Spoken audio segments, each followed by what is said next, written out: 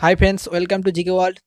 আমরা যে food SI এবং ডাব্লিউবিসিএস এর জন্য যে অঙ্কের সিরিজটা চালু করেছিলাম, তো তার আজকে 13 নম্বর পার্টটি দেখে নেব। ঠিক আছে, তো আগের দিন তোমাদের জন্য একটা হোমওয়ার্কে অঙ্ক দিয়েছিলাম, তো সেই অঙ্কটা একটু ভুল ছিল, তো ওই সেই জন্য অবশ্য অনেকজন করতে পারোনি। তো সেই অঙ্কটা আর করার দরকার নেই। তো ওর অঙ্কটা ভুল ছিল একটু, ঠিক আছে। তো ওটা একটু টাইপিংয়ে ভুলে গেছে, ওটা ছেড়ে দাও। তো দেখো আজকে পার্টের প্রথম অঙ্ক কী আছে। বলা হয়েছে একজন পুরুষ বা দুজন মহিলা বা তিনজন বালক কোনো কাজ 66 দিনে করতে পারে, ঠিক আছে। তো তবে একজন পুরুষ, একজন মহিলা ও একজন বালক কাজটি কত দিনে করবে, ঠিক আছে। এই ধরনের অঙ্ক দেখবে পরীক্ষায় পড়ে, তো খুবই সহজে তোমরা করে ফেলতে পারবে। জাস্ট একটু ট্রিক্স আছে, সেই ট্রিক্সটা একটু দেখে নাও। শর্ট ট্রিক্সও আছে এবং একটি সিম্পল মেথড আছে। আমি বলবো সিম্পল মেথডটা করাই ভালো, কারণ এটাতে টাইম লাগবে না। তো দেখো এর একটা সূত্রটা কি না, সূত্রটা হচ্ছে ডি বাই, যখন বলবে দেখবে তোমাদের যে এক একজন পুরুষ, একজন মহিলা বা একজন বালক কত দিনে করবে কাজটি, যখন দেখবে সব কটাই এক এক করে থাকবে, তখন এটা এই সূত্রটা তোমরা বসাতে পারবে, ঠিক আছে। তখন কি না, D by 1/m1 plus 1/m2 plus 1/m3, ঠিক আছে। এই সূত্রটা তোমরা ইউজ করবে তখন, ঠিক আছে। এই ডিটা কি না, ডিটা হচ্ছে টোটাল যে দিনটা লেগেছিল কাজের। দেখো এখানে বলা আছে 66 দিন, তো এই ডিটা হচ্ছে 66। এবং এরপরে এই এই যে তোমার এই পুরুষ, একজন পুরুষ, দুজন মহিলা এবং তিনজন বালক, এটা হচ্ছে আমাদের M1 M2 এবং D2, ঠিক আছে। তো দেখো সূত্র ফেললেই তোমরা অ্যান্সার পেয়ে যাবে। না কি বলা হয়েছে দেখো, ডি তো টোটাল ডি সমান আমরা কত পেয়েছি না 66, ঠিক আছে। এটা বাই তো আমাদের এটা তো আমাদের M1 বলা হচ্ছে 1/1 প্লাস, তো এটা আমরা লিখতে পারি কি না, একই আমি প্রথমে লিখে দিচ্ছি, ঠিক আছে। তো এটা হচ্ছে 1 প্লাস আমাদের কি বলা হয়েছে না 1/m2, তো M2 আমাদের কি না 2। এটা যেহেতু এক ছিল, একজন পুরুষ, তাই আমি সিম্পল 1 লিখে দিলাম, ঠিক আছে। প্লাস তারপর দেখো 1/m3 কি আছে না 3, ঠিক আছে। তো দেখো তারপরে কি হবে, দেখো এই দুটো লসাগু হচ্ছে কত না 66/6 লসাগু হচ্ছে। তো 1 6 6 প্লাস 2 3 6, তাহলে 3 1 3 প্লাস হচ্ছে 3 2 6, তো 2। দেখো এবার এগুলো যোগ করলে কত হচ্ছে না, যোগ করলে হচ্ছে 66/6, আর হচ্ছে 11/6, এটা পেয়ে গেলাম আমরা। তো আমি এটা উল্টে দিই কী হবে, দেখো 66 × 6/11, এটা পেয়ে যাবো। আমাকে যখন এই তলারটা উপরে চলে আসবে, যখন আমি এদিকে আসবো, তো দেখো 11 দিয়ে কাটলাম, তাহলে কত হচ্ছে 6, তো সমান হচ্ছে 6 6 36। তো আমাদের অ্যান্সার বেরিয়ে গেল 36 দিনে, ঠিক আছে। এটা হচ্ছে আমাদের অ্যান্সার। তো দেখো খুবই সহজ মেথড, জাস্ট এটা মনে রেখে দেবে এই সূত্রটা, তাহলেই তোমরা করতে পারবে, ঠিক আছে। এটা হচ্ছে সিম্পল মেথড, জাস্ট খুব সহজেই তোমরা ভেবে ফেলবে। আমি করে তোমাদের বোঝালাম বলে একটু টাইম লাগলো, তো তোমরা যদি বুঝে ফেলো ভালো করে, একটু প্র্যাকটিস করে নিও, দেখবে 10 থেকে 15 সেকেন্ডের মধ্যে তোমরা করে ফেলতে পারবে, ঠিক আছে। তো দেখো পরের অঙ্ক 122 নম্বর অঙ্ক কি বলা হয়েছে। দেখো তোমাদের ভগ্নাংশ দেওয়া আছে কটি, তো এদের মধ্যে কোনটি ক্ষুদ্রতম, কোনটি বৃহত্তম, এটা নির্ণয় করতে হবে, ঠিক আছে। তো পরীক্ষায় দেখবে অনেক সময় এই ধরনের একটা করে অঙ্ক দিয়ে দেয়, এবং দেখবে এখানে 4 5টা ভগ্নাংশ দিয়ে দেবে, তার মধ্যে কোনটি ক্ষুদ্রতম এবং কোনটি বৃহত্তম নির্ণয় করতে বলা হয়। তো এটির একটা শর্ট ট্রিক্স আছে, সেই শর্ট ট্রিক্সটা একটু তোমরা দেখে নাও, তাহলেই তোমরা বুঝতে পারবে ব্যাপারটা, ঠিক আছে। তো দেখো এখানে কি বলা হয়েছে, যদি এখানে দেখো 11 12 57 58 14 15 3 4 এরকমভাবে দেখো পরস্পর দেওয়া আছে। তো দেখো একটা জিনিস লক্ষ্য করে, দেখো এই যে প্রথম ভগ্নাংশটা যে 11 12, এটার মধ্যে দেখো লব ও হরের ডিস্টেন্স কত না 1, ঠিক আছে। এটার মধ্যেও দেখো ডিস্টেন্স কত, লব হরের মধ্যে 1। এইভাবে দেখো প্রত্যেকটার সঙ্গে ডিস্টেন্স কত হচ্ছে না, লব হরের ডিস্টেন্স হচ্ছে 1, ঠিক আছে। তো এটার জন্য যে সূত্রটা তোমাদের মনে রাখবে, যখনই দেখবে কোনো পরীক্ষায় অঙ্ক দিয়েছে এবং লব হরের ডিস্টেন্স 1 এইভাবে দিয়েছে, এদের মধ্যে কোনটি ক্ষুদ্রতম এবং বৃহত্তম জানতে চেয়েছে, তো যে কোনো একটা যদি জানতে চাই, তো তোমরা দেখবে প্রথম ভগ্নাংশের প্রকৃত ভগ্নাংশ আছে কি, ঠিক আছে। তো অবশ্যই ভগ্নাংশটিকে প্রকৃত ভগ্নাংশ হতে হবে, 1 নম্বর সূত্র। এবং দ্বিতীয় সূত্রটা কি না, লব হরের ডিস্টেন্স সবসময় সমান থাকবে, ঠিক আছে, প্রত্যেকটাই। দেখো এখানের মধ্যে ডিস্টেন্স কত হচ্ছে 1, এটারও 1, এটারও 1, এটারও 1। তো এইভাবে দেখো কন্টিনিউ প্রত্যেকটা ডিস্টেন্স 1, লব হরের ডিস্টেন্স সবসময় 1 থাকবে এবং ভগ্নাংশটি প্রকৃত ভগ্নাংশ হবে। তখন অ্যান্সার কী করবে, কোনটি সব থেকে ক্ষুদ্রতম এবং কোনটি সব থেকে বৃহত্তম হবে না, ক্ষুদ্রতম হবে যেটা লব সব থেকে ক্ষুদ্রতম, সেটা হচ্ছে ক্ষুদ্রতম। তো এখানে লব সব থেকে ক্ষুদ্রতম কী আছে, দেখো এটার আছে 1/2, দেখো 1 আছে উপরে, তো এটা হচ্ছে সব থেকে ক্ষুদ্রতম। এবং তাহলে কোনটি সব থেকে বৃহত্তম না, যেটা লব সব থেকে বৃহত্তম সেটা হচ্ছে সব থেকে বৃহত্তম সংখ্যা। দেখুন এখানে আছে দেখো 57 58, তো লব সব থেকে বৃহত্তম হচ্ছে এটার 57, তো এটি সব থেকে বৃহত্তম কোনটি হবে এদের মধ্যে সংখ্যাগুলির মধ্যে, এটি হবে এইটি, ঠিক আছে। 57 58 হচ্ছে সব থেকে বৃহত্তম এবং ক্ষুদ্রতম হচ্ছে 1/2। তো এই সূত্রটা তোমরা একটু মনে রেখে দেবে, প্রকৃত ভগ্নাংশ হতে হবে এবং লব হরের ডিস্টেন্স সবসময় সমান থাকবে, ঠিক আছে। যে সংখ্যাগুলো দেবে ভগ্নাংশগুলো প্রত্যেকটা, তো প্রত্যেকটারই লব হরের যে বিয়োগফল হবে সেটা সবসময় সমান হবে, তাহলে এই সূত্রটা প্রযোজ্য। তো অনেক সময় এই ধরনের প্রশ্ন দিয়ে দেয়, তো এটা একটু ট্রিক্স আছে, এই সূত্রটাই জাস্ট মনে রাখতে হবে তোমাদের, ঠিক আছে। তো দেখো আমাদের পরের অঙ্কটি কী বলা হয়েছে, একটি পরিবারের 5 জন সদস্যের গড় বয়স 21 বছর, একজন সদস্যের মৃত্যুতে অন্যদের গড় বয়সের 9 বছর কমে গেল, ঠিক আছে। তো লোকটি কত বছর বয়সে মারা যান? 5 জন সদস্য ছিল মোট বাড়িতে, বলা হয়েছে তার মধ্যে একজনের মৃত্যু হয়েছে, তো তারপরে অন্যদের বয়সের গড় 9 বছর করে কমে গেছে। তো যিনি মারা গেলেন তার কত বছর বয়সে তিনি মারা গেছেন। তো খুবই সিম্পল অঙ্ক, কোনো তোমাদের করতে সময় লাগবে না, জাস্ট একটু ব্যাপারটা বুঝে নাও, খুব সহজে তোমরা করে ফেলতে পারবে। কী বলা হয়েছে দেখো, 5 জনের গড় বয়স 21, তো 5 জনের কত বলা হচ্ছে গড় বয়স না 21, ঠিক আছে। এবার দেখো একজন মারা গেল, তো একজন মারা গেলে কজন থাকছে না 4 জন থাকছে। কী বলা হয়েছে দেখো, এবার 4 জন সদস্যের গড় বয়স 9 বছর করে কমে যায়, তো টোটাল কত কমছে? 4 জন যেহেতু ছিল তাই 9 বছর করে প্রত্যেকজনের কমলে টোটাল কমবে 9 ইন্টু 4 সমান হচ্ছে 36 বছর, এত বছর টোটাল কমছে আমার। তো যিনি মারা গেলেন তিনি যদি এদের সঙ্গে থাকতেন, তো তিনি এই 36 বছরটা এদের এই 4 জনকে দিয়েছিলেন, তার কাছ থেকে এই 36 বছরটা দিয়েছিলেন, তবেই এদের গড় বয়স আরও বেশি হচ্ছিল, তার মানে 21 হয়েছিল, 21 হয়েছিল। এই যিনি মারা গেলেন তার কাছ থেকে আমার গড় বয়সটা এনাদের ঘরে এই 4 জনকে দেওয়া হয়েছিল, তাই এনাদের গড় বয়স হয়েছিল 21।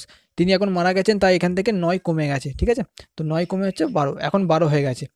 তো আমরা এখান থেকে খুব সিম্পলভাবেই করে ফেলতে পারি, না যিনি বেঁচে মারা গেলেন তার বয়স কত, না জাস্ট 21 আর হচ্ছে প্লাস 36, কারণ এই 36 বছরটা তিনি এই যে আর সদস্য ছিলেন বাকিতে 4 জন বাড়িতে, তাদের ঘরে দিয়েছিলেন তিনি। তো এই দুটো যোগ করে দিলে আমরা অ্যান্সার পেয়ে যাবো, দেখো 57 এটার অ্যান্সার, ঠিক আছে। এটা হচ্ছে সব থেকে শর্ট টাইমে করে ফেলতে পারবে তোমরা এই ব্যাপারে। এবার অন্যান্যভাবেও করা যায়, দেখো 5 জন সদস্যের গড় বয়স বলেছে 21 বছর, তাহলে আমরা যদি টোটাল গড় স্কোয়ার করি, না 5 ইন্টু 21 এইভাবেও করতে পারবে তোমরা। তো সমান কত হচ্ছে না 105, এটা হচ্ছে আমাদের টোটাল। এবং দেখো বলা হয়েছে একজন সদস্যের মৃত্যুতে, তাহলে হচ্ছে 4 জন এখন, এবং গড় বয়স 9 বছর কমে যায়, তাহলে কত হচ্ছে 4 এবং 9 বছর করে গড় বয়স কমে গেলে কত হচ্ছে না দেখো 21 থেকে যদি আমি 9 বিয়োগ করে দিই তাহলে হচ্ছে 12, তাহলে কত হচ্ছে না 48। তো দেখো যিনি মারা গেলেন তার বয়স কত, দেখো এই দুটো ডিফারেন্স হচ্ছে কত না দেখো 57 বছর, ঠিক আছে। তো তোমরা দুভাবেই করতে পারবে, যেভাবে তোমাদের ইচ্ছা সেভাবেই করতে পারবে, এটা হচ্ছে আরও তাড়াতাড়ি হবে, এটা একটু গুণটা করতে হবে তোমাদের এক্সট্রা, এটাই যা, ঠিক আছে। তো দেখে নাও পরের অঙ্কটি, না বুঝতে পারলে তোমরা একটু ঘুরিয়ে দেখে নিও, ঠিক আছে। তো পরের অঙ্কটা দেখো হয়েছে, কোনো ট্রেন 40 কিমি বেগে হাওড়া থেকে বর্ধমানে যায় ও 60 কিমি বেগে ফিরে আসে, তাহলে ট্রেনটির গড় গতিবেগ কত, ঠিক আছে। তো এই ধরনের একটা গড়ের অঙ্ক দেয়, আবার তারপরে একটা 25 নম্বর অঙ্ক দিয়েছি, দেখো এই ধরনের একটা দেয়, ঠিক আছে। তো দুটো আমি করিয়ে দিচ্ছি, তোমাদের একটু ভালো করে বুঝে নাও ব্যাপারটা, ঠিক আছে, তাহলেই সব অঙ্ক করতে পারবে এই ধরনের। তো এটার একটা সূত্র আছে কিনা, সূত্রটা সিম্পল সূত্র, জাস্ট 2xy বাই হচ্ছে এক্স প্লাস ওয়াই, এটা হচ্ছে এর সূত্র। যখন বলবে না কোনো ট্রেন ধরো একবার এদিকে গেছে, ঠিক আছে, ধরো এ স্থান থেকে বি স্থানে গেছে, আবার ওই বি স্থান থেকে এ স্থানে ফিরে এসছে, ঠিক আছে, দুটো ভিন্ন গতিবেগে, তো তখন এই সূত্রটা তোমরা প্রয়োগ করবে, জাস্ট সূত্রটাই তোমরা ইনপুট করবে, সঙ্গে সঙ্গে অ্যান্সার পেয়ে যাবে। একটা এক্স হচ্ছে তোমার কি না এই 40 কিমি পাওয়ার গেছে, এবং ওয়াইটা হচ্ছে কি না এই 60 কিমি পাওয়ার যেটা বেগে ফিরে এসছে এটা। তো দেখো 2 ইন্টু 40 ইন্টু 60 বাই কি না এক্স প্লাস ওয়াই বলা হয়েছে, তা 40 আর আমার 60-এর যোগফল কত না 100, এটা আমরা পেয়ে গেলাম, ঠিক আছে। তো এটা হচ্ছে আমাদের অ্যান্সার, দেখো কাটাকুটি করলে বেরিয়ে যাবে, এই শূন্য কাটলাম, এটা কেটে দিলাম, 4 4 24, 24 দুগুণে তাহলে হচ্ছে 48 কিমি পার আওয়ার, এটা হচ্ছে আমাদের অ্যান্সার, ঠিক আছে। ট্রেনটির গড় গতিবেগ কত, তাহলে 48 কিমি পার আওয়ার, ঠিক আছে। দেখো এবার পরের অঙ্কটা 25 নম্বরটা কি বলা হয়েছে, দেখো একই টাইপের, জাস্ট এটা একটু ডিফারেন্স আছে। দেখো কোনো ট্রেন মোট যাত্রাপথে 90 কিমি যায় 30 কিমি বেগে পার আওয়ার বেগে, ঠিক আছে, ও 120 কিমি যায় 40 কিমি পার আওয়ার বেগে, তাহলে সমগ্র যাত্রাপথের গড় গতিবেগ কত। তো একটু জাস্ট ডিফারেন্স আছে, আর কিছুই নয়। তো এটাও একটু তোমাদের মনে রেখে দাও, তাহলেই তোমরা করতে পারবে, একটু বুঝে নাও ব্যাপারটা, ঠিক আছে। যখন এই ধরনের অঙ্ক বলবে তোমাদের যে সূত্রটা মনে রাখতে হবে সেটা কি না মোট দূরত্ব বাই হচ্ছে মোট সময়। দেখো একটু ভেবে দেখবে, এটা বলেছে মোট কোনো যাত্রাপথের, ঠিক আছে, তো যাত্রাপথ একটাই আছে, হয়তো এটা 90 কিমি গেছে যে 30 কিমি পার আওয়ার বেগে, এবং বাকিটা ধরো আর যেটা ছিল 120 কিমি সেটা গেছে 40 কিমি পার আওয়ার, তো রাস্তাটা আমাদের একটাই, ঠিক আছে। তখন এই সূত্রটা ইউজ করবে যে মোট দূরত্ব বাই মোট সময়। তো আমরা এখানে মোট দূরত্বটা তো পেয়ে যাচ্ছি, দেখো এখানে বলা হয়েছে যাত্রাপথের 90 কিমি যায় এবং 120 কিমি যায়। তো আমাদের মোট দূরত্ব আমরা কত পেলাম না 90 প্লাস 120, এটা বলাই আছে। কিন্তু দেখো আমাদের সময়টা বলে দেওয়া নেই, তো সময়টা আমরা বার করে নেবো এখান থেকে। কি বলা হয়েছে দেখো 90 কিমি যায় 30 কিমি পার বেগে, ঠিক আছে। তো 30 কিমি যদি পার 1 ঘন্টায় যায়, 1 ঘন্টায় যায় কত না 30 কিমি, এটা বলা হয়েছে। তাহলে 90 কিমি যাবে কত না, এটা হচ্ছে 90/30, এটা কাটলে কত হচ্ছে 3 ঘন্টায়। তো আমরা একটা কি পেলাম না 3 ঘন্টা একটা যাতায়াত পেলাম। এবং পরেরটা দেখো 120 কিমি যায় 40 কিমি বেগে।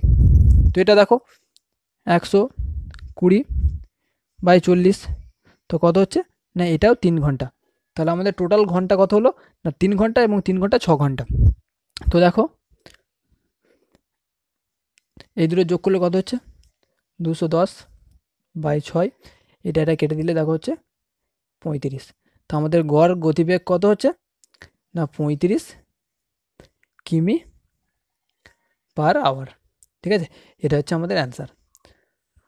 তো জাস্ট সূত্র ডিফারেন্সটা এখানেই, এটা মোট দূরত্ব বাই মোট সময়, এবং এখানে যে সূত্র হচ্ছে 2xy/x+y, ঠিক আছে, আগেরটা তোমাদের যেটা বললাম।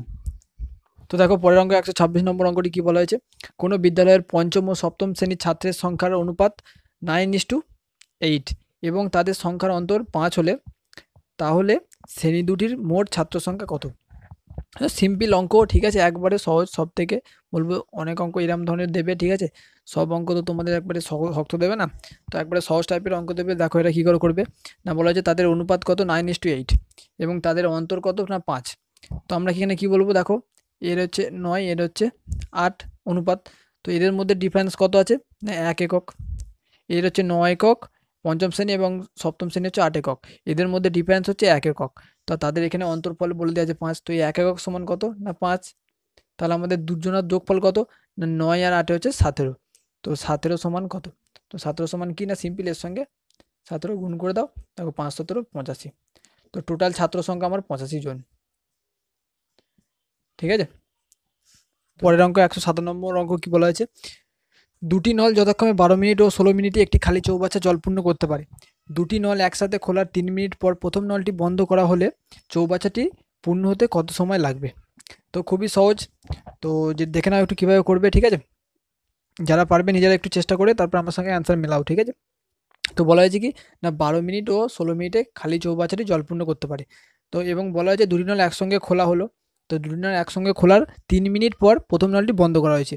তো প্রথম নলটি 1 মিনিটে করে কত না 1 মিনিটে করে 1/12, এটাই। তাহলে 3 মিনিটে কত করবে না 3 মিনিটে করবে 3/12 অংশ, ঠিক আছে। এবং দ্বিতীয় নলটিকে আর বন্ধ করা হয়নি, তাই দ্বিতীয় নলটা কতক্ষণ করেছে আমরা সেটা জানি না, তাই আমরা কী করবো দ্বিতীয় নলটা এক্স ধরবো, ঠিক আছে। যে দ্বিতীয় নলটা চলেছে এক্স মিনিট পর্যন্ত এবং দ্বিতীয় নলটা যতক্ষণ পর্যন্ত চলেছে, তো সেটাই হচ্ছে আমাদের চৌবাচ্চা পূর্ণ হতে সময় লেগেছে, ঠিক আছে। তো দেখো আমরা কি লিখতে পারি না 3/12, যেহেতু এইটুকুনি কাজ করেছে তারপরে এ চলে গেছে, তো এইটা প্লাস বি কতটা করেছে সেটা আমরা জানি না, তাই বি এর জায়গায় আমরা এক্স ধরলাম, ঠিক আছে। বাই হচ্ছে 16, কারণ বি এর এফিসিয়েন্সি 16, তো বি 16 দিনে করতে পারে, তাই আমরা 16/x দিলাম। এইটার সমানে আমাদের পূর্ণ হচ্ছে কত না 1 অংশ কাজটা, তাই তো। এটার সমান আমাদের 1 অংশ কাজটা পূর্ণ হচ্ছে।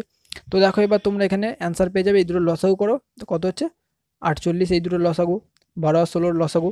তো 12 4 48, তা 3 4 12 প্লাস কত না 16 3 48, তো 3x, এটা পেয়ে গেলাম। এটার সমান আমাদের 1 অংশ। তারপরের লাইনে দেখো 12 প্লাস 3x সমান আমাদের 48, এটা দিয়ে গেলে গুণ হয়ে যাবে, তো 48 একে 48 থাকবে। তারপরে দেখো 3x সমান কত না এই 12টা এদিকে চলে গেলে 48 মাইনাস 12। তারপরে আমি দেখো এবার x সমান কত করব, তো এই দুটো বিয়োগ করলে কত হচ্ছে না 36, এবং x সমান তাহলে আমরা যদি ধরি তাহলে 3টা নিচে চলে আসবে, 36/3, তো 3 12 36, তাহলে x সমান কত পেলাম আমরা 12। তো আমাদের অ্যান্সার কী হবে না চৌবাচ্চাটি পূর্ণ হতে কত সময় লাগবে, এটা হবে 12 মিনিট। ঠিক আছে, যেহেতু বি কাজটা সব সম্পূর্ণ শেষ করেছে, তাই বি এর যেটা টাইম লেগেছে শেষ করতে সেইটাই হচ্ছে আমাদের চৌবাচ্চাটি পূর্ণ হতে সময় লেগেছে। ঠিক আছে, তো বি এর মোট সময় লেগেছে হচ্ছে কত না 12 মিনিট। তো চৌবাচ্চাটা পূর্ণ হতে সময় লেগেছে আমাদের, তাহলে অ্যান্সার কত হবে না 12 মিনিট। ঠিক আছে, তো দেখো পরের অঙ্কটি কি আছে। অঙ্ক 128 নম্বর অঙ্কটি কি বলা হয়েছে না, বলা হয়েছে একটি বাসকে 30টি 1 টাকার ও 25 পয়সার মুদ্রা মিলিয়ে মোট 15 টাকা আছে। ঠিক আছে, তো মোট আমাদের কয়েন আছে 30টি, তার মধ্যে 1 টাকা ও 25 পয়সা মিলিয়ে মোট আমাদের মুদ্রা এই সংখ্যা তোমার মূল্য হচ্ছে 15 টাকা। 25 পয়সার মুদ্রার সংখ্যা কত, এটা আমাদের বার করতে হবে। তো যারা পারবে তারা একটু নিজেরা চেষ্টা করে নাও। ঠিক আছে, এবং তারপরে আমার সঙ্গে সলিউশনটা দেখে নাও বা অ্যান্সারটা দেখে নাও। ঠিক আছে, এবং যারা পারবে না অবশ্যই সলিউশন দেখতে থাকো, দেখো কীভাবে করবে, খুবই সহজ। কি বলে যে মোট বাসকে কতটি মুদ্রা আছে না 30টি, এবং 30টি 1 টাকার, আমি ধরলাম 30টি 1 টাকা, তাহলে কত হবে না 30 ইন্টু 1, এটা ইস টু এদের অনুপাত আমি বার করছি। 25 পয়সা বলা হয়েছে, তারপরে আছে 25 পয়সা, আমরা জানি না কটা আছে, তাই আমরা ধরলাম 30টাই 25 পয়সা আছে। তো দেখো 30-এর সঙ্গে যদি আমরা 25 পয়সা গুণ করি, তাহলে আমাদের কত হচ্ছে না 3 25 75, আমি গুণটা একবারে করে দিচ্ছি, তাহলে হচ্ছে 7.5, এত টাকা আমার হচ্ছে। ঠিক আছে, যদি 25 পয়সায় ধরি আমার 30টি আছে, তাহলে হচ্ছে আমাদের কত টাকা না 7.5 টাকা, এটা হচ্ছে 30 ইস টু তাহলে 7.5, এটা পেলাম আমরা। এরপরে দেখো আমাদের কি বলা হয়েছে না আমাদের মোট টাকা কত না 15 টাকা, তাই এই দুটোর যে হবে লিঙ্ক আপ প্রসেস যদি আমরা আবার এখানে করি, দেখো এটা হচ্ছে 15, কারণ এটা এই দুটো তো 15 টাকার বেশি হবে না, তাই মধ্যে আমরা 15 নিয়ে নিলাম। এবার দেখো এটা হচ্ছে 7.5, জাস্ট এইটা থেকে এটা বিয়োগ করলাম, এবং এটা থেকে এটা বিয়োগ করলে কত হচ্ছে না 15, তাই তো। দেখো 15 থেকে 30 বিয়োগ করলে 15 হয়, এবং 15 থেকে এটা বিয়োগ করলে এটা হয়। তো এবার দেখো এইটা হচ্ছে এদের অনুপাত, কি না এটা হচ্ছে 1 টাকা আর এটা হচ্ছে 25 পয়সা। ঠিক আছে, তো এদের অনুপাত হচ্ছে 7.5:15। তো দেখো এটা হচ্ছে 1, আমরা যদি এটাকে আরও ছোটো করি এবং এইটার ডবল এটা, তাহলে এটা হচ্ছে কি না 2, 1:2, আমরা অনুপাতটা পেয়ে গেলাম। তো আমাদের মোট কয়েন কত বলা হয়েছে 30টি, তো আমরা এখানে খুব সহজেই অ্যান্সার বার করে ফেলতে পারবো। দেখো 1 একক এবং এটা হচ্ছে 2 একক, তা টোটাল আমাদের কয় একক হলো না এই দুটো যোগফল হচ্ছে 3 একক, তাহলে এই 3 একক সমানে আমাদের 30। তো আমরা এখানে লিখে ফেলতে পারি 3 একক সমান হচ্ছে আমার 30, এটা আমরা লিখতে পারি। 1 একক সমান কত না 3, এবং আমাদের কি জানতে চাইছে 25 পয়সা কত আছে, তো 25 পয়সা একক কত আমাদের 2, তো আমাদের 2 একক সমান কত 3 10 30, তাহলে হচ্ছে 10 দুগুণে 20টি, 20টি হচ্ছে আমাদের অ্যান্সার। ঠিক আছে, তো 25 পয়সার মুদ্রার সংখ্যা কত 20টি, এটা হচ্ছে আমাদের অ্যান্সার। খুবই সহজ, জাস্ট প্রথমে আমরা 1 টাকা ধরে নিলাম যে 1 টাকায় আছে 30টি, এবং তারপরে আমরা ধরেছি যে 25 পয়সায় টোটাল আছে 30টি, যেহেতু আমরা জানি না তাই আমরা ধরে নিলাম দুটো কি। তো এটা দিয়ে আমাদের দেখো এখানে লিঙ্ক আপ প্রসেস করলাম, এই প্রসেসটাকে বলা হয়, যেহেতু আমাদের মোট টাকা বলা হয়েছে 15 টাকা, এর থেকে তো বেশি হবে না, তাই এই দুটো এটা থেকে এটা বিয়োগ করলাম, এবং এটা থেকে এটা বিয়োগ করে দেখো এদিকে এলো 15, কোনাকুনি আমরা বিয়োগ করলাম, এবং এটা হচ্ছে 7.5। এটা হচ্ছে এই মুদ্রা দুটো আছে যে 1 টাকা এবং 25 পয়সা, এদের অনুপাত যেটা বেরোলো 1:2। তো এখান থেকে খুব সহজেই আমরা মোট যেহেতু আমাদের কয়েন ছিল 30টি, তো এখান থেকে আমরা বার করে ফেলতে পারলাম যে 20টি মুদ্রা হচ্ছে 25 পয়সা। এবং যদি বলতে 1 টাকার সংখ্যা কত আছে, তাহলে আমরা কী বলতো 1 টাকার একক হচ্ছে 1 একক, তাহলে ওর সঙ্গে জাস্ট এখানে 2-এর জায়গায় 1 বসাতাম, তাহলে 3 10 30, তো কত হতো আমাদের না 10টি। ঠিক আছে, এটা হচ্ছে 1 টাকা, আর আমাদের হচ্ছে 25 পয়সা হচ্ছে 20টি। ঠিক আছে, খুবই সহজ, জাস্ট ব্যাপারটা একটু বুঝে নেবে। ঠিক আছে, তো ভালো লাগলে অবশ্যই একটা লাইক করে দিও, এবং পরের সলিউশনটা এবার দেখতে থাকো পরের অঙ্ক কী আছে। অঙ্ক 129 নম্বর অঙ্ক কী বলা হয়েছে, এক ব্যক্তি 4,000 টাকা রোজগার করেন, তার আয় 8% বৃদ্ধি পেল, কিন্তু খরচও 12% বেড়ে গেল, এবং সঞ্চয় 4% হ্রাস পেল, তো বর্ধিত খরচের পরিমাণ কত। একটু জটিল আছে অঙ্কটা, তো দেখো কিভাবে করবে, তো যারা পারবে নিজেরা একটু চেষ্টা করো, এবং না পারলে আমার সঙ্গে সলিউশন দেখতে থাকো। ঠিক আছে, তো বলা হয়েছে কি না দেখো 4,000 টাকা রোজগার করে, তো আমরা এই ধরনের অঙ্ক পেলে প্রথমে কি করব না প্রথমে একদিকে লিখব খরচ, এবং আরেকদিকে হচ্ছে সঞ্চয়, এটা প্রথম আমরা লিখে নেবো। ঠিক আছে, তো কি বলা হয়েছে দেখো, কিন্তু খরচ এত % বেড়ে গেল। ঠিক আছে, তো আমরা এখানে খরচের জায়গায় জাস্ট এই 12টা লিখে দেবো, বৃদ্ধি পেয়েছে মানে প্লাস, এবং সঞ্চয় বলেছে কি আমাদের দেখো 4% হ্রাস পেয়েছে, তো এখানে 4টা লিখে দিলাম, এটা হ্রাস পেয়েছে মানে এটা মাইনাস, তো আমরা এর জায়গায় মাইনাস লিখে দিলাম। ঠিক আছে, এবং এর সঙ্গে আমরা লিঙ্ক আপ প্রসেস করব, তো এটা হচ্ছে আই, এখানে আমরা লিখবো। ঠিক আছে, তো এইখান দিয়ে তোমরা জানো লিঙ্ক আপ প্রসেসটা কেমন করতে হয়। তো এখানে আমাদের কি বলা হয়েছে দেখো আয় বৃদ্ধি পেয়েছে কত, এটা যেহেতু খরচ বৃদ্ধি পেয়েছে তাই লিখলাম, এটা সঞ্চয় আমাদের হ্রাস পেয়েছে তাই এটা লিখলাম, এবং এখানে আয় বৃদ্ধিটা এটা হচ্ছে আমাদের 8, তো এটা আমাদের প্লাস, ঠিক আছে। তো এবার দেখো এটা এটা -4 আছে, এখান থেকে যদি 8 টাকা মাইনাস করি তাহলে কত হবে না 12, এটা পাবো আমরা, যেহেতু দুটোই মাইনাস তাই যোগ হয়ে যাবে। আর এটা থেকে আমরা যদি এটা মাইনাস করি, সবসময় লিঙ্ক আপ প্রসেসে এখান থেকে যেটা থাকে সেটা বিয়োগ করতে হয়, তো এটা হবে 4। তো এদের অনুপাত আমরা কি পেলাম না 12:4 সমান কত না 3:1, এটা আমরা পেয়ে গেলাম এদের অনুপাত। তো এই টোটাল এককটা সমান আমাদের কত বলা হয়েছে, দেখো এই 4,000 টাকা আয় করে, ঠিক আছে। এটা হচ্ছে খরচ, এটা হচ্ছে সঞ্চয়। তাহলে এই 3 আর 1 4 একক সমান আমাদের কত হচ্ছে 4,000 টাকা। তো আমরা কি লিখতে পারি না 4 একক সমান হচ্ছে আমাদের 4,000 টাকা। তাহলে 1 একক সমান কত, এটা বাই 4। এবং আমাদের খরচ কত হয়েছে না 3 একক, 3 একক আমাদের খরচ হচ্ছে, 3 একক সমান কত, দেখো এটা কাটলে হচ্ছে 1,000, তাহলে 3 1,000 কত হচ্ছে তা 3,000, ঠিক আছে। এটা আমরা পেলাম। কিন্তু বলা হয়েছে আমাদের দেখো খরচ 12% বেড়ে গেলে, ঠিক আছে। তো বেড়ে গেলে যেহেতু বলা হয়েছে তাই আমরা কি করবো, এটা আমাদের আগে যেটা ছিল সেটা বেরোলো। তো এখন বেড়ে গিয়ে কত হচ্ছে দেখো 1 1 2, কারণ 12% বেড়েছে তাই আমি টোটাল একবার করে দিলাম 112%, ঠিক আছে, বাই 100, এটা আমরা দিয়ে দিলাম। সিম্পল এই শূন্য কেটে দিলাম, এই শূন্য কেটে গেল। তো 3 বারং কত হয় না 36, হচ্ছে 3 অঙ্কে 3, শূন্য বসে গেল। তো আমাদের কত অ্যান্সার পেলাম দেখো 3,360 টাকা। তো আমাদের কি বলা হয়েছে বর্ধিত খরচের পরিমাণ কত, এটা হবে 3,360 টাকা, ঠিক আছে। এটা হচ্ছে অ্যান্সার। তো একটু জটিল আছে অঙ্কটা, যদি না বুঝতে পারো তো অবশ্যই আরেকবার ঘুরিয়ে দেখে নিও, ঠিক আছে। খুবই ভালো অঙ্ক। তো পরের অঙ্কে যাওয়া যাক। তো দেখে নাও পরের অঙ্ক 130 নম্বর অঙ্কটি কী বলা হয়েছে, 300 টাকা কেজি দরে চায়ের সাথে 175 টাকা কেজি দরে চা কি অনুপাতে মিশিয়ে 250 টাকা কেজি দরে বিক্রয় করলে 25% লাভ হবে। তো খুবই সিম্পল একটা অঙ্ক, একটুখানি জাস্ট ট্রিক্স আছে, তো দেখে নাও কীভাবে করবে, ঠিক আছে। তো যারা পারবে নিজেরা একটু চেষ্টা করে দেখো, তারপরে আমার সঙ্গে মেলাবে, ঠিক আছে। তো বলা হয়েছে কিনা কি অনুপাতে মেশালে 250 টাকা কেজি দরে বিক্রয় করলে 25% লাভ হবে। তো আমরা প্রথম এটা 25% লাভ বলা হয়েছে এই টাকায় বিক্রি করলে হবে, তো আমরা প্রথমে 100% যেটা সেটা বার করবো, ঠিক আছে। তো 25% লাভ মানে কি জানি 125, এটা সমান হচ্ছে আমাদের 25% লাভ, 100% আমাদের আসল তার সঙ্গে 25%, এটা সমান আমাদের কত বলা হয়েছে না 250, 1% সমান হচ্ছে 125, এবং আমাদের 100% সমান কত, এটার সঙ্গে 100 গুণ। তো দেখো 5, এটা হচ্ছে 4, 25 দিয়ে কাটলাম, তো 5 5 25 50, তাহলে হচ্ছে 100% সমান আমার কত হচ্ছে না 200 টাকা, এটা হচ্ছে 200 টাকা। তো আমরা এখানে পেলাম 100% মানে 200 টাকা। এবার দেখো তোমরা লিঙ্ক আপ প্রসেস করো এখানে, তাহলেই তোমরা অ্যান্সার পাবে। দেখো এখানে 300 টাকা বলা হয়েছে, 300 টাকা কেজি ধরে চা লিখলাম প্রথম, তারপরে আমরা কি লিখলাম না এদিকে হচ্ছে 175 টাকা দামের চা, দুটো চা আমাদের বলা হয়েছে। তবে আমাদের এখানে কি পেলাম বিক্রয় মূল্য 200। তো দেখো এবার কত হচ্ছে, এটা থেকে বিয়োগ করলে হচ্ছে 25,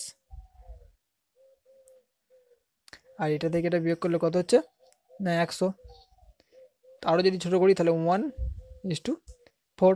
তো আমাদের অ্যান্সার বেরিয়ে গেল এটাই, যে 1:4 অনুপাতে মিশিয়ে বিক্রয় করলে তাহলে আমাদের 250 টাকা যেটা দামে বিক্রয় করি তাহলে 25% লাভ হবে। তো আমাদের অ্যান্সার হচ্ছে 1:4, ঠিক আছে।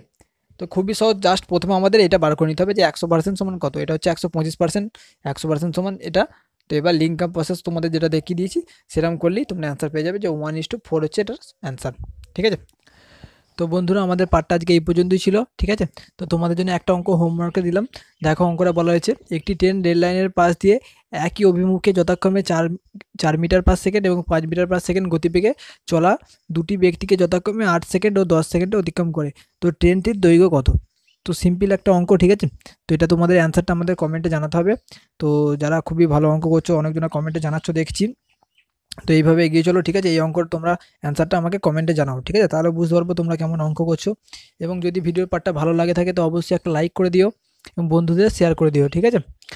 তো এবং যারা এখন আমাদের চ্যানেলটি সাবস্ক্রাইব করেনি অবশ্যই সাবস্ক্রাইব করে নাও, দেখবো তলায় লাল রঙের সাবস্ক্রাইব বাটন আছে, তার পাশে থাকা বেল আইকনটিও প্রেস করে দিও যাতে আমরা কোনো নতুন ভিডিও আপলোড করলে তার নোটিফিকেশান তোমরা সাথে সাথে পেয়ে যাও, ঠিক আছে। তো ভিডিওটা সম্পূর্ণ দেখার জন্য অসংখ্য ধন্যবাদ।